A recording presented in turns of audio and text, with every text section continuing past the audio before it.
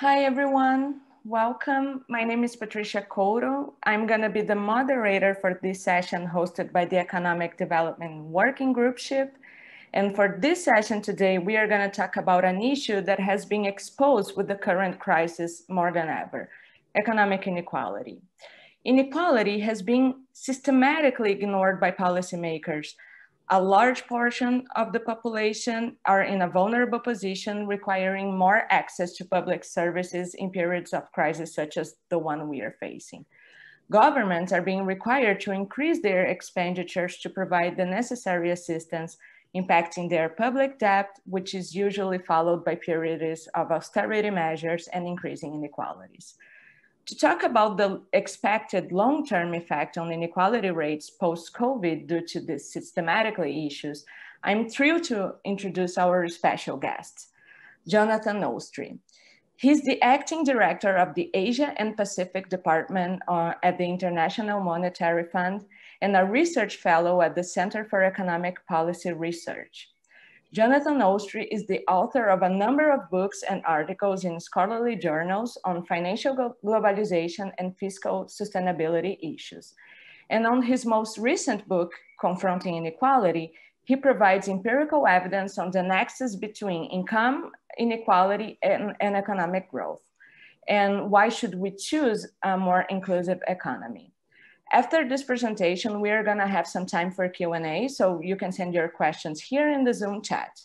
Jonathan, welcome to the Young Scholars Initiative plenary, and the virtual floor is yours. Fantastic. Thank you. Thank you, Patricia. Can you hear me okay?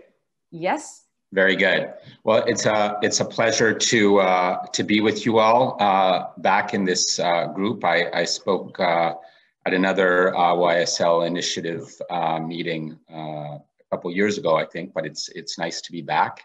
And let me go ahead and share my screen.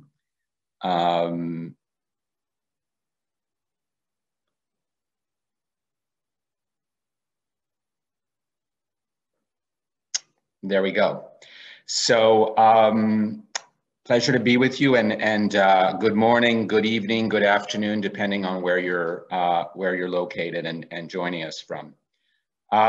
So I'm going to talk pretty much as billed by Patricia. I'm going to talk about inequality, but I'm going to start out by framing it in terms of the current pandemic and what one might expect to follow from this pandemic. And I'm going to, for that purpose, draw on two sources.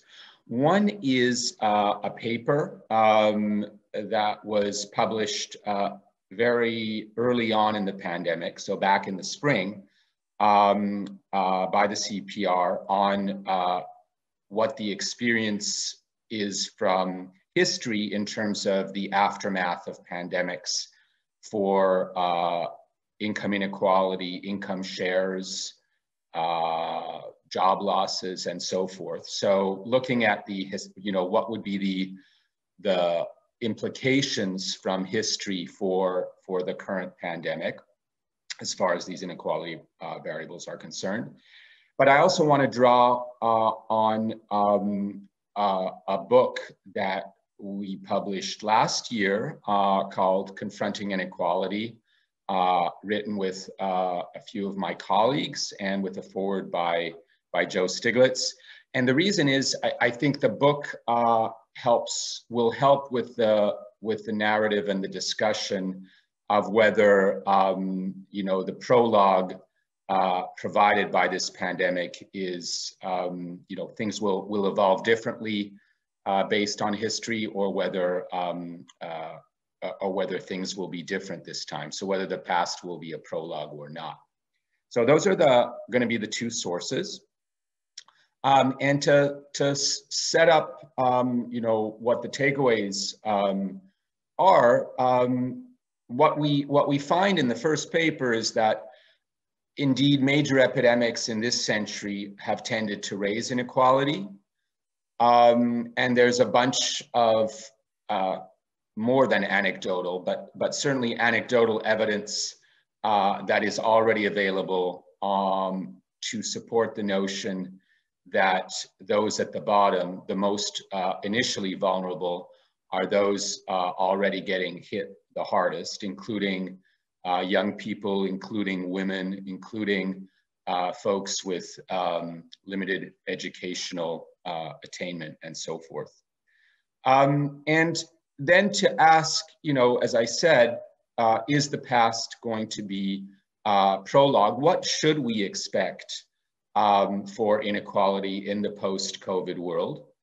And that's going to depend on a lot of things. You know, obviously it's going to depend on how the pandemic plays out. And there's a lot on that that I'm not going to talk about. But we do have another paper that I will not talk about on the risk of second and nth waves. And we're already seeing second waves in different parts of the world. So that's going to be an important thing that I won't talk about. But I will talk about a bunch of other things that I think are salient, leaving aside the epidemiology for the most part. And the first is really, is there going to be a will to confront the problems that are surfacing anew during this pandemic, but that were very much festering in the background long before the pandemic. You know, of course, we hope very much that the will to deal with these problems on the part of policymakers, which has been expressed over and over again in the past several months, that will not sort of fade away as so often has been the case in the past. You know, that is our hope.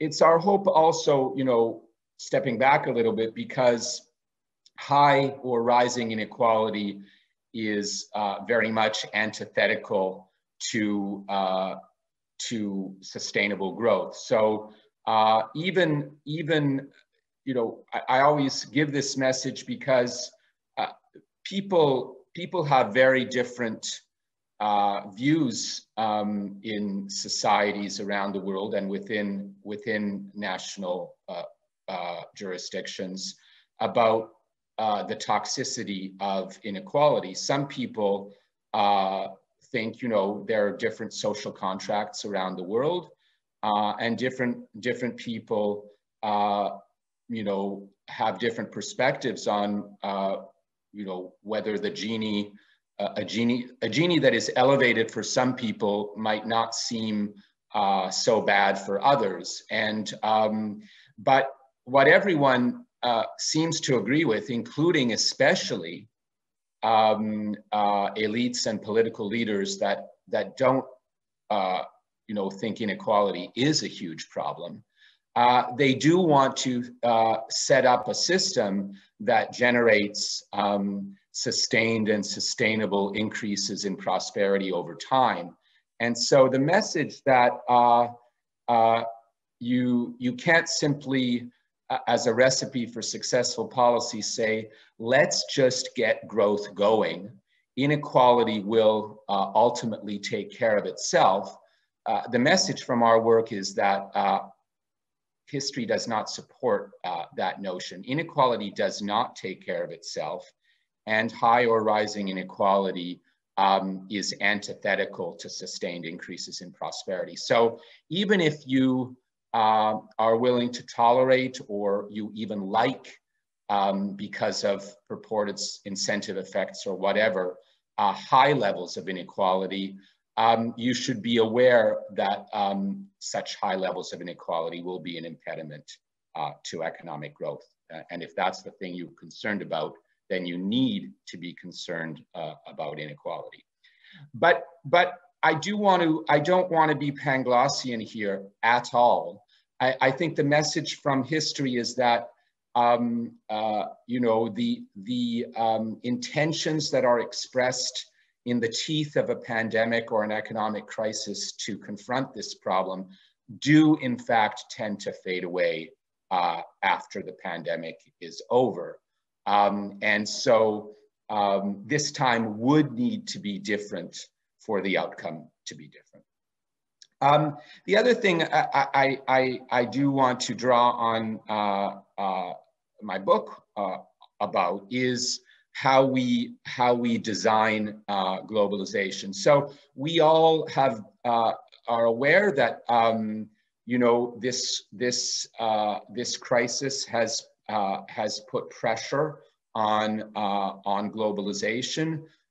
Trade in goods has plunged this year, and while we expect a recovery, a bounce back to some degree next year, we don't expect over the medium term trade to be the engine for economic growth that was so effective at lifting so many out of global poverty in the past. We don't expect trade to be that kind of an engine to the same degree in the years to come. But I don't want to talk about trade or indeed about migration. I want to talk a bit about financial globalization, which is something that gets talked about far too little, in my opinion, when we come to the issue of what kind of a globalization we want to craft after this pandemic. And the reason it is important to talk more about it is that particular aspect of globalization of financial flows, has presented much worse equity efficiency trade-offs than other aspects of globalization. So if you think of globalization as trade, as something that is a very effective instrument at growing the pie, and may lead to increases even for those at the bottom of the income scale, which I believe it has done. When you think of financial globalization, the evidence seems to suggest that, that the payoff in terms of a larger pie has been de minimis, but the impact on inequality has been palpable. So the equity efficiency trade-off for that aspect of globalization is not favorable. And we should think about whether we can tweak the way we design the rules for global cross-border finance in a way that leads to a better equity efficiency trade-off. The third issue, and this is one that Patricia mentioned in her introductory remarks, has to do with the response to rising public debt. So this crisis has led governments to spend hand over fist on supporting their economies, and fortunately also supporting the most vulnerable in societies. At a global level, we're up to something like $12 trillion in pledged fiscal support so far, and that will have a very serious impact on public debt levels. And yet, the message from the IMF and from others is not to pull the plug on that fiscal support prematurely, on the grounds that to do so will actually be self-defeating. If you pull the plug before the recovery is on the rails, has solid legs and is entrenched, you will actually wind up with worse paths for the economy and worse paths for public debt. So it is really a self-defeating policy. And so a message is not to embark on fiscal consolidation, or as some folks prefer to say, not to jump into austerity before the recovery is entrenched. And I very much will echo that perspective, also because of some of the work we did in our book, which I will talk about. And then lastly, I will conclude with this. I will say a little bit about the fact, which I think is very important, which is episodes like the one we are going through often lead to periods of accelerated automation and robotization. And that such episodes, while they will tend to increase aggregate productivity, they tend to hurt precisely those people who are already being worst affected by the pandemic, those with less skills, less education, those who already earn less, informal workers, women, and the youth. So that's the game plan. And again, the central issue really for me is, will this time be different? And my answer is no, unless ... attitudes and policies really change. Globalization is restored with inclusiveness in mind. Public debt is pared back slowly rather than a knee-jerk return to austerity, and the gains from automation are widely shared in society. Okay, so let me start with the first part. There is a considerable literature which has actually grown since I put together this slide some time ago, and these are some of the key papers that came early in the pandemic that are already in the public domain. Our work is going to focus on five pandemics that have occurred in the past several decades. SARS, H1N1, which you may prefer to call the swine flu, MERS, Zika, and Ebola. A number of these had a regional concentration, but the swine flu was a global event. And we're going to use WHO data to identify these events. And so we'll create a dummy variable, a pandemic dummy, based on the WHO declarations. And then we're going to basically trace the impact of the pandemic on income distribution and employment. We use Fred Solt's SWID database, which is, for all of its detractors, the very best database available to undertake exercises of this type. It is a broad cross-country database on inequality, and that key word in the acronym S for standardized is absolutely of the essence. Other databases exist, but they are not standardized. And for those of you who get into the weeds on this stuff, there is a very active academic debate, often very vociferous on different data sources for inequality. But certainly for the exercise we have in mind, this is the only game in town and a very helpful contribution. For a smaller group of countries, we'll be able to look at income shares by decile, and we'll draw on the WDI for that.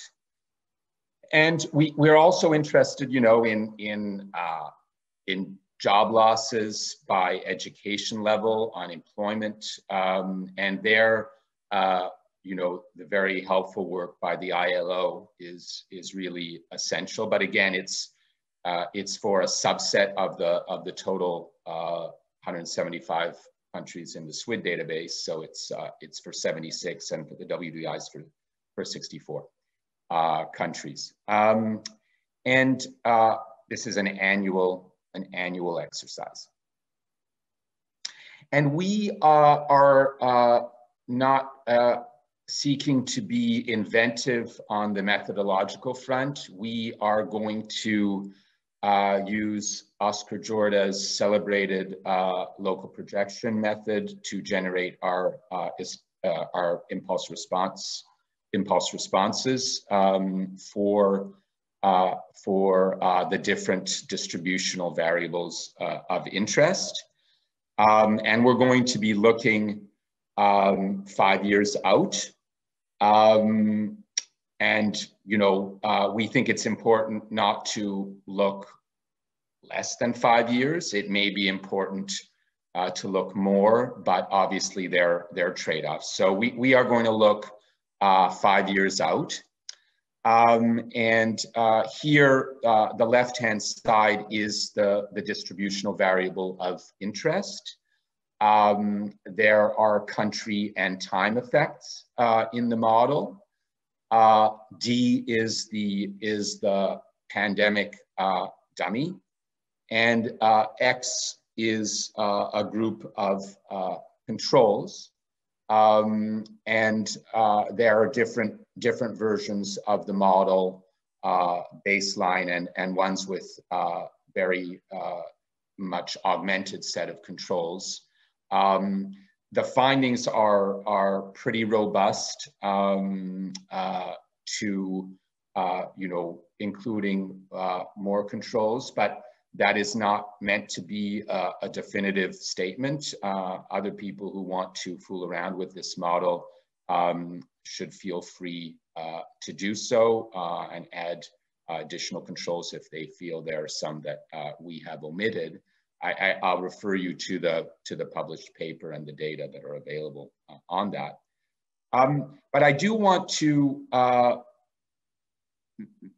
say something about the second model at the bottom of the page, which has some additional controls which essentially interact the pandemic dummy with some variable that captures the state of the economy. And I'm being deliberately vague in using that word. So the state of the economy could be some picture of the business cycle. It could be some picture of fiscal policy. It could be some picture of healthcare spending. It could be a variety of different things that we have a prior belief might be a channel through which the pandemic affects the distributional variables of interest. And obviously, these channels, they are not sort of 0-1, and we need a method that allows us to have kind of a smooth transition along a continuum of different states of the economy. And that is what these interactions with smooth transition functions, these F functions, are doing. And this isn't a technical group, so I'm not going to say more about that, but it will become clearer what I'm talking about in just a few minutes. So let me just jump to the results. which is to say that this is a picture of the impulse response, and the solid line, red line is the impulse response, and the shaded areas are the confidence bands. And what you see is a building effect on inequality. It builds over time. So you have the market Gini before taxes and transfers on the left, and the post-tax and transfers Gini on the right. And I hope many of you are thinking, oh, Jonathan's got this backwards. Surely he's mislabeled these two pictures. It must be the case if fiscal policy is helping to protect the most vulnerable, that the increase in the post-tax and transfer Gini is smaller rather than larger than the increase in the pre-tax and transfer Gini. So let me just say that based on the data we have, and I think it does jive quite well with some of the anecdotal evidence that is emerging. No, this isn't a mistake. In fact, great intentions aside, it looks like the post-tax and transfer Gini actually increases by more than the pre-tax and transfer Gini. Now, lest you think that Jorda's local projection method is responsible for these findings, we check them against an alternative method, augmented distributed lag method, autoregressive distributed lag method that Romer and Romer used in their AER paper on fiscal shocks. And again, the results are the same, effectively. They're very, very similar. Here is a model with some additional controls. So let me just give you an example of what motivated us to add some of these additional controls, which is simply that there are many other factors that might also be evolving in the aftermath of the pandemic, like globalization. There might be changes in trade or in financial globalization that might have quite similar effects to the pandemic. So you would want to control, given the risk of omitted variable bias, for as many of these variables as you can think of. Share of population in urbanization, development level, and so forth. And so this is a very rich model that has a whole slew of additional controls, but ultimately it does not change the picture, which is of a building increase in inequality that is both economically and statistically significant. Some people might say, well, all of your pandemics have occurred in the post-2000 period. So what happens if you restrict your sample to that later period? And again, nothing really changes at all. And then, remember that second model that has those smooth transition functions interacting the dummy with the state of the economy. And here the state is GDP growth. So you can think about pandemics that are associated with very deep recessions and those that are not. And obviously what you see is that the increases in inequality are larger and economically and statistically more significant in the ones with deep recessions, but that if such recessions are avoided, then there isn't really much of an effect on inequality at all, as you see in the right-hand panel. And then moving to a different interaction variable, you can see that basically when the authorities spend hefty amounts on health expenditures, the increase in inequality is very much contained, but again, much larger than in the baseline in the left panel when expenditures are low. And again, we tend to think that the very generous fiscal support that has been provided has helped to prevent much deeper recessions, but it's also helped to protect the most vulnerable and contain the increase in inequality. And indeed, that is what we see in the historical data, that the rise in inequality is much larger in high austerity or low deficit regimes and much more contained and not statistically different from zero in low austerity, high deficit regimes.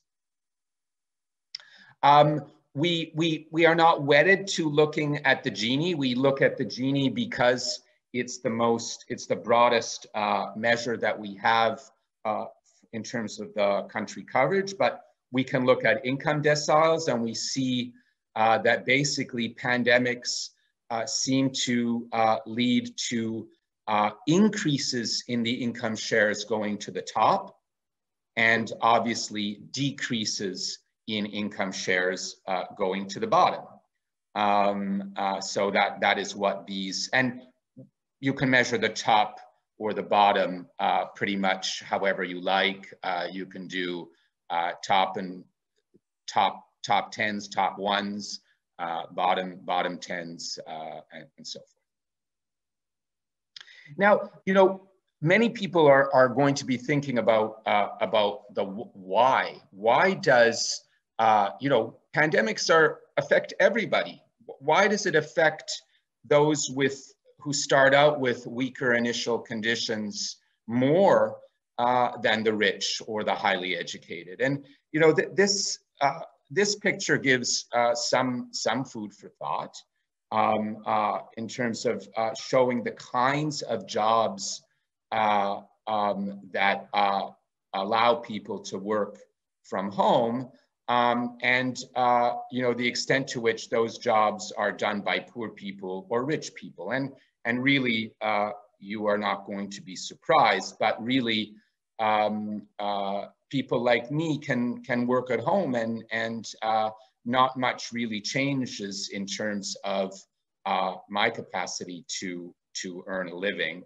But many people in weaker situations have to actually physically go to work, and that has a bunch of effects in terms of whether they'll experience job losses, whether they'll put their health in harm's way, whether if they put their health in harm's way, they'll have access to healthcare, whether if they don't have access to healthcare, they will die, et cetera, et cetera. And so, I mean, it's a picture that I think is well known to all of you.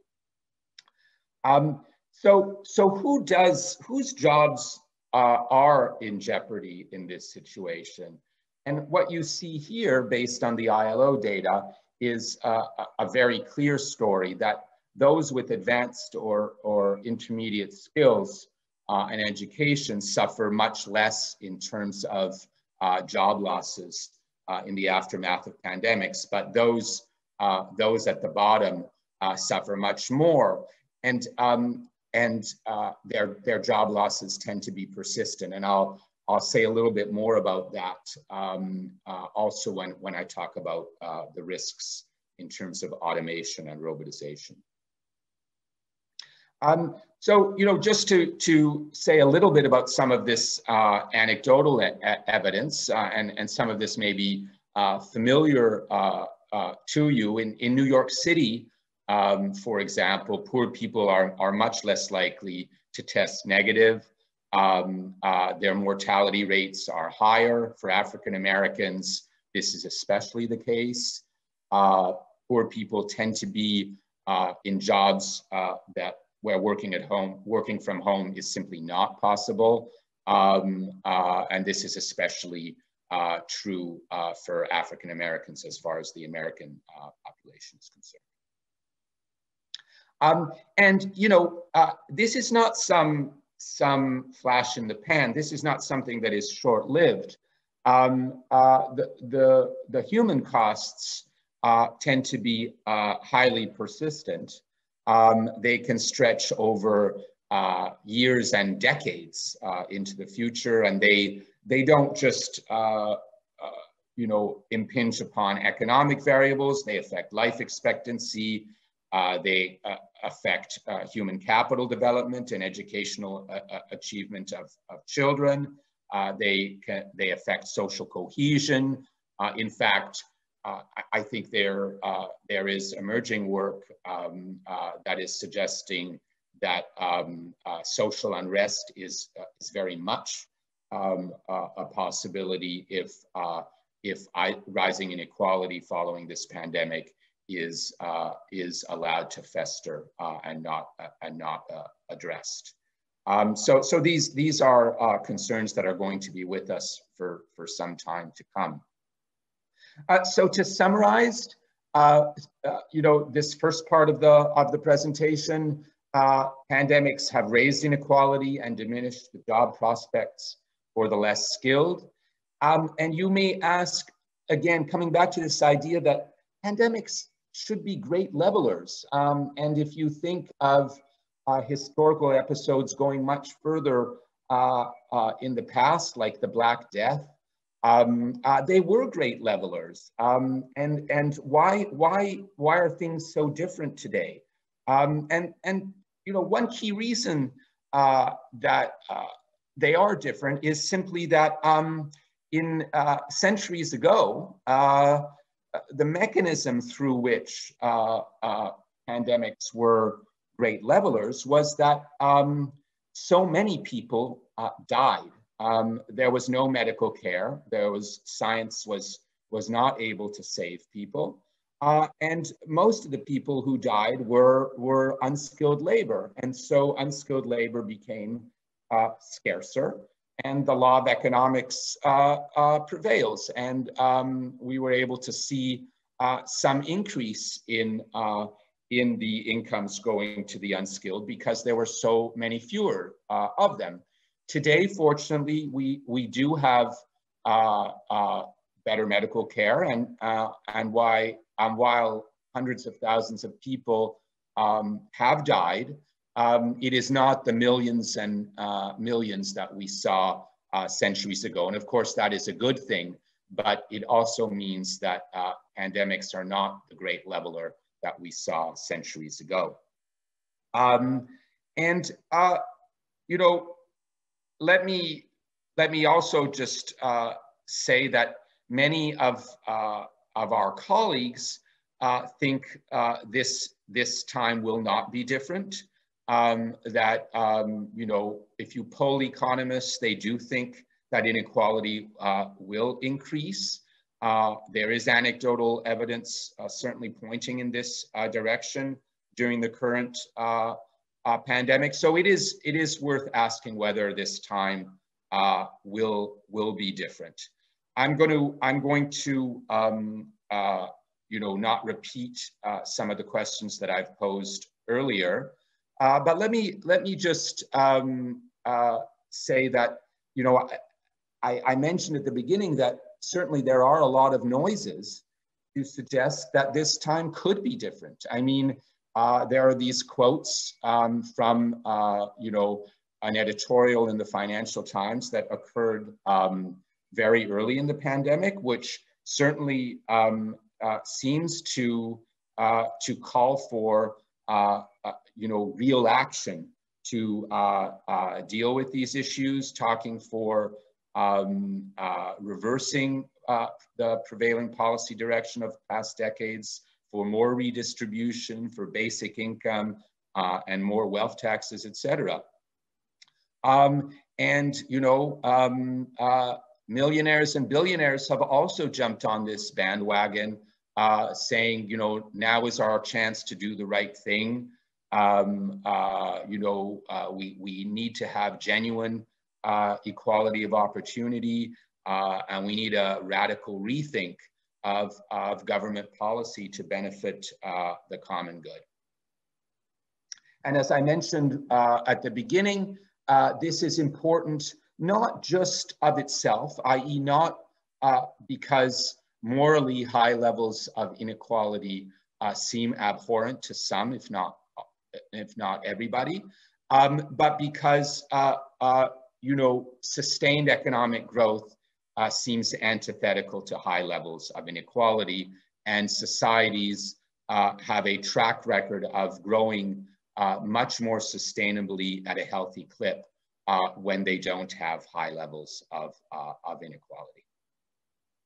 And basically, inequality, to be sure, is not the only thing that hampers the sustainability of growth. So this is the relationship in a multivariate setting, trying to relate different factors to the durability of growth spells that countries have experienced over the past decades. And you know, many things that that are dear to proponents of the Washington Consensus, like trade openness, like openness to foreign direct investment, et cetera, do figure in the empirical evidence, but very much income distribution and greater equality of the income distribution seems to be protective of the sustainability of economic growth.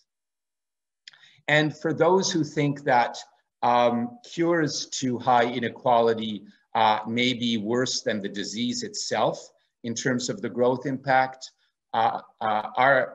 my finding in the book and in some earlier papers suggests that this is largely a red herring, that at least on average in the data, and I stress this is an average finding, it doesn't mean that extreme redistribution would not have sizable disincentive effects in some environments, but on average in the data, redistribution's impact on the sustainability and the level of economic growth does not seem to be particularly salient at all.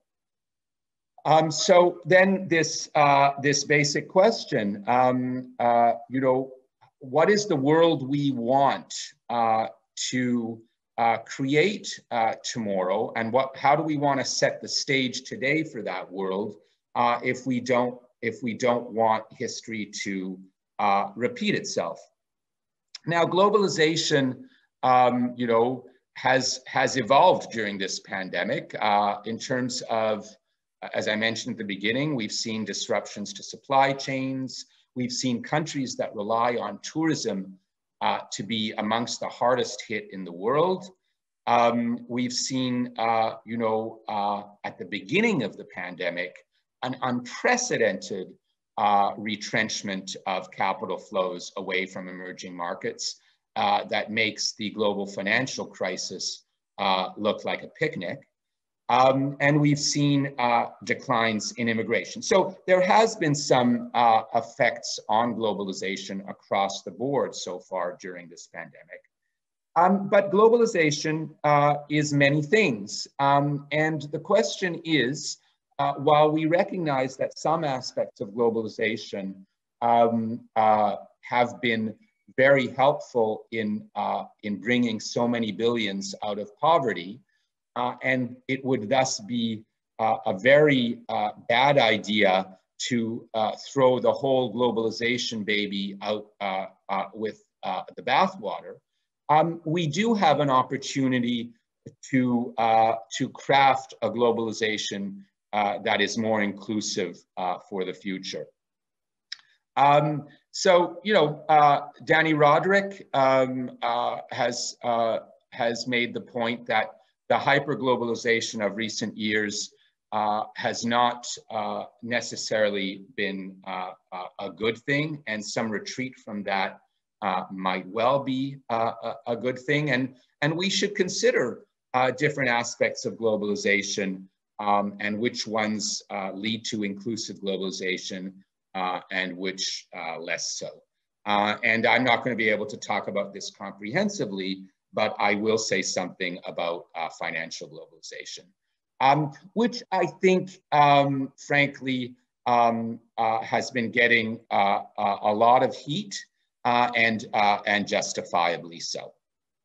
What we find is that financial globalization is the aspect of globalization that has delivered a relatively less on average in terms of growing the size of the pie, but it leads to a higher inequality. Countries that open up to foreign capital have tended to experience higher inequality.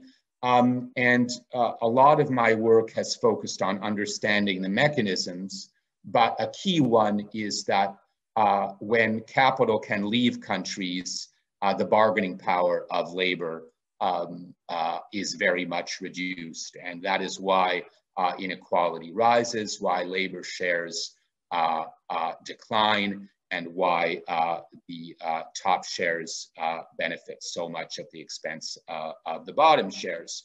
And I showed you the Gini on this picture, and I showed you show you here the effects on income shares on the left panel and on the labor share in national income on the right panel. The second area that I think we do have to worry about is austerity, and the initial response to the pandemic is a bright spot. Countries have done an enormous amount within their fiscal means to support the economy at this difficult time and to support the most vulnerable. So this is very much a good thing. And we know the perils of engaging in consolidation too early. You know, there's this idea that consolidations can be expansionary, but that is very much not the likely scenario. Countries, of course, don't engage in consolidation typically because they want to, or because they expect it will increase economic growth, or because they expect it will reduce inequality and help the poor. They do so typically because they have to, and everyone understands that. But we should understand, eyes wide open, that that consolidation is likely to have significant adverse impacts on both income inequality and unemployment. And this is very much the finding of our work. The last thing I want to say about this is that often events of this type lead to increased automation. Everyone has gone to the supermarket and to the self-checkout line and avoided seeing any human being when they come to pay for their groceries during this pandemic. And the point is that events of this type, events like pandemics, often lead to much more automation, and those who suffer the most tend to be unskilled or lower skilled workers. And there tend to be, the data that we have looked at suggests that there are important threshold effects, that if inequality is already pretty high, the risks from events of this type in terms of precipitating big increases in automation and big job losses for the less skilled tend to be higher. And it's also higher when countries already have quite a bit of robotization. So there's a threshold effect in terms of the initial level of robotization going into an event like this. And both of these factors, I think, are also should make us worried about higher social unrest. So here, what we show based on the model in the book is the fact that really the unskilled are those that lose the most out of increases in automation. And so let me really conclude, recognizing that that I've gone a bit over my allotted time. Past major epidemics have increased inequality. We ask the question, will this time be different? And our answer is no, unless attitudes and policies really change. Talk in that sense is cheap. No, unless globalization is restored with inclusiveness in mind. No, unless public debt is pared back slowly rather than with a knee-jerk return to austerity. And no, unless the gains from automation are widely shared. So thank you. Thank you so much, Jonathan, for your presentation. A lot of food for thought, a lot of food for thought. At the same time, it's so great to see all the evidence related to inequality, but at the same time, it's so sad to see that sometimes our policymakers are doing quite the opposite, especially during this crisis. But I have a couple of questions, and I think the first one is related. You said in one of your slides that even CEOs are saying we need to invest in common ground. And the thing is that this crisis highlighted the inequality issue, and everyone is talking about that. Everyone's agreed that we need to do something about it. But the problem is, what do we need to do about it? That's when people get different opinions about how to tackle this issue. So, for example, when we talk about that, people were saying, okay, we need, during a crisis, we need to invest in common ground. For the CEOs, sometimes it's less taxes, subsidies for their business, because they need to invest and create more jobs. So people have different opinions about what they need to do during this crisis to invest in common ground. So someone who has all decades of research in inequality, and you research about this common ground, what you can say to these people, policymakers, CEOs, and everyone who is researching about that, what is your definition about common ground that can tackle a crisis and inequality at the same time? Okay, thank you, Patricia. I think I would say a couple things. I have been impressed by how much has been done so far. When you compare the amount of fiscal stimulus, fiscal resources that have been devoted to dealing with this, it's much larger than what we saw in the global financial crisis, which was at the time, if you recall, really considered to be a very vigorous response. So I think we have to acknowledge what has been done. The problem is that, as we're discovering, this pandemic is not going away fast. It is going to be with us for a while. And it's, you know, we will need to sustain the political will to continue with policies that will be supportive of the most vulnerable and the economy as a whole going forward. It's important, given that this crisis is going to be with us for a while, this health crisis is going to be with us for a while, first of all, that we never lose sight of the health crisis. this is first and foremost a health crisis. It's not like the global financial crisis. It's, you know, those are very, very different episodes. And really the epidemiology is the boss. We are not in control. People sitting in national treasuries or central banks are not in control of this disease. The disease is in charge. And we have to make sure that health policy is always trying to keep the disease down, to suppress the disease, because we cannot have a sustained and durable recovery with the disease going crazy. So that's the first thing. The second thing is that governments have been spending a lot, and we have said, don't pull the plug on that too soon.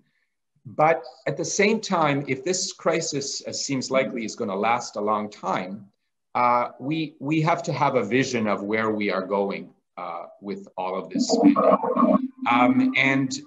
You know, at the beginning, we threw lifelines to everybody. You know, we supported everybody. Increasingly, we have to do better at targeting the support to the most vulnerable. We cannot, those are the most vulnerable people and the most vulnerable companies, but not vulnerable companies that are likely zombies, not companies that need to go under because they have no chance of getting back on their feet. They are already insolvent. We need to support companies that are illiquid, but who, once the recovery is underway, will be solvent. So we need to think creatively about taking equity-like stakes in these companies that have a good chance of being good companies in the world of tomorrow. And for that, we have to have a vision of the world of tomorrow. We should not, in the policies that we put in place, try and recreate the world of yesterday. That's both about not saving, you know, having a whole group of zombie firms that will need to go under. You don't want them to go under at the beginning of a crisis, but if this crisis is going to last a long time, you can't help everybody. So you're going to need to have a view about who will need to be helped, who will not need to be helped. And you also need to have a vision of what kind of society you want to create. So everybody wants to create a greener society, one where investments are going to lead to more green, less dirty growth in the future, and importantly, ones where you know, growth is more inclusive, so it doesn't just benefit those at the top.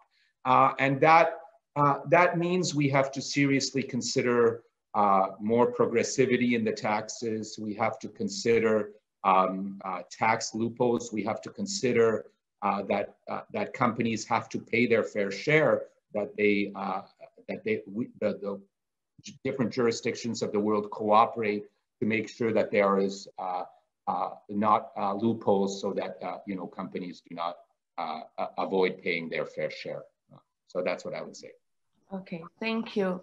And of course, you talked about the whole fiscal adjustment and the impact on increasing inequalities and how this can harm these inequality rates. And of course, I need to ask you, as someone from IMF, your personal view as a researcher and as someone inside the IMF, because there was a lot of critiques about these austerity measures that usually hurt the most vulnerable part of the population, that comes from the IMF as a requirement for loans, because of course we have this crisis that is coming and it's not going away any soon. So we'll have a time that developing countries especially are going to need help. And of course, they are going to IMF to get this help. And the critiques in the past was related to that. So as someone from inside the IMF and someone who is researching inequality, what changes do you see inside the organizations that can help to change this future related to policies that can impact inequality? Very good question. Thank you for it. So we have already seen a change in the sense that the IMF has provided really, really fast, an unprecedented level of support to an unprecedented number of countries. Really fast and serious amounts. And we have done so really without any of the traditional conditionality that normally is involved in our lending operations. And the reason we have been able to do this is because everybody understands that people who need liquidity, countries that need liquidity in this environment, need it owing to nothing that they themselves are not the cause of needing financial support. This is a global pandemic and they have been hit.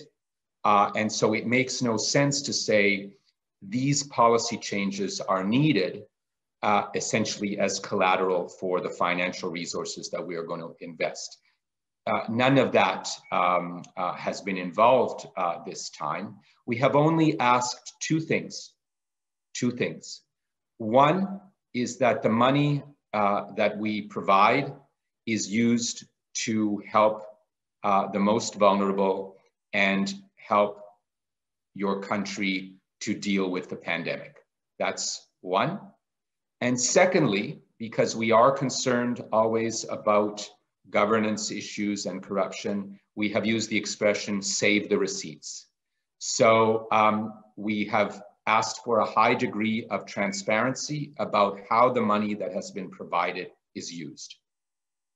Those are really the only two things that have been involved in providing financial resources. Now,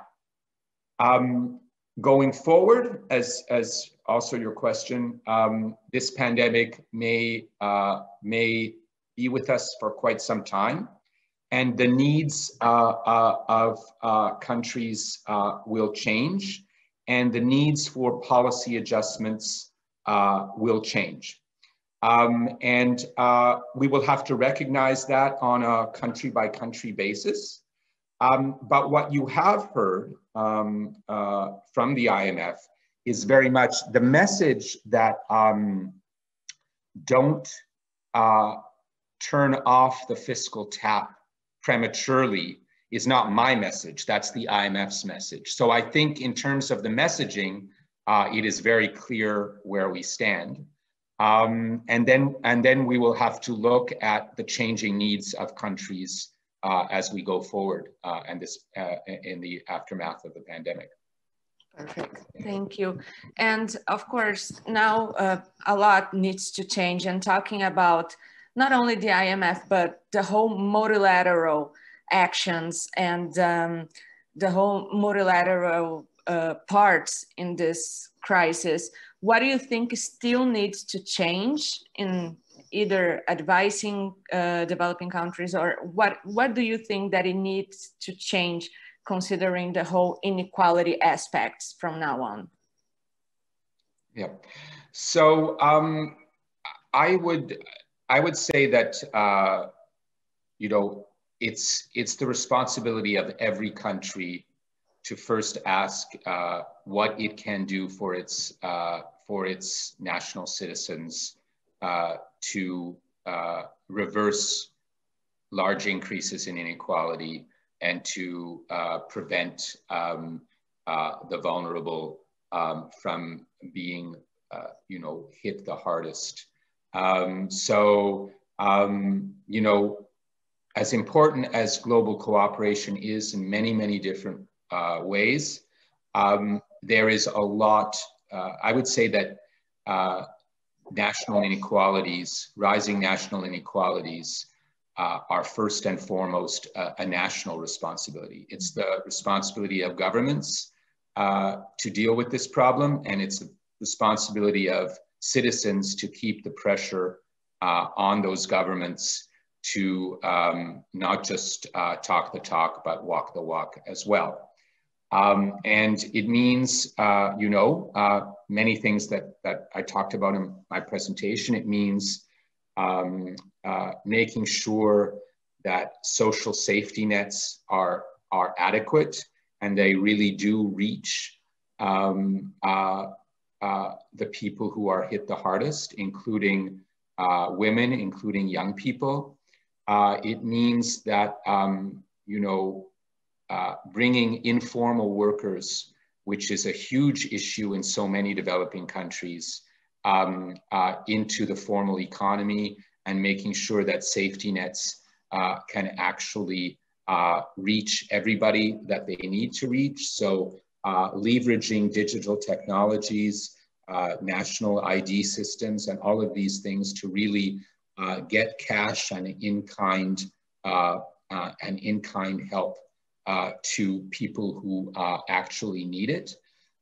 It means making sure that we have mechanisms to contain and reverse the erosion of human capital development that the pandemic is creating. I mean, schools have been closed, kids can't go to school. This hurts mostly the people at the bottom, and precisely in an environment where skills are going to be more in demand in the future if automation increases and robotization increases. So we have to worry. And we have to do basic things to make sure that everybody pays their share, and that we have progressive taxes so that the rich pay their share and companies pay their share. But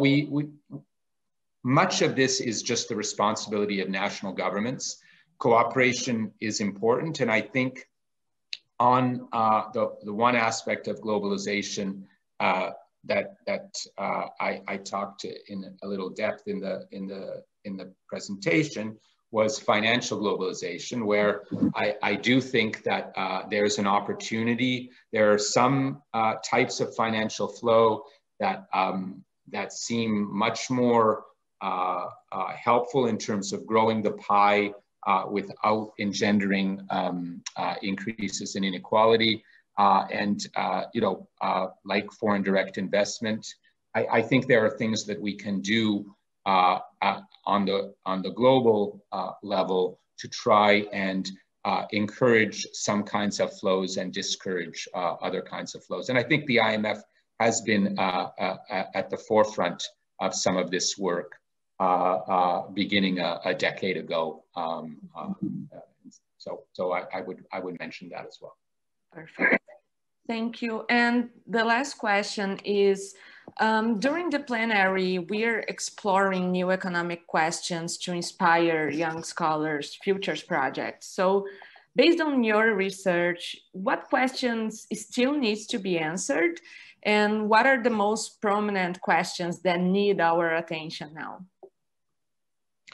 Well, I think to me, one of the most interesting questions is outside of narrow economics. It's more about political economy.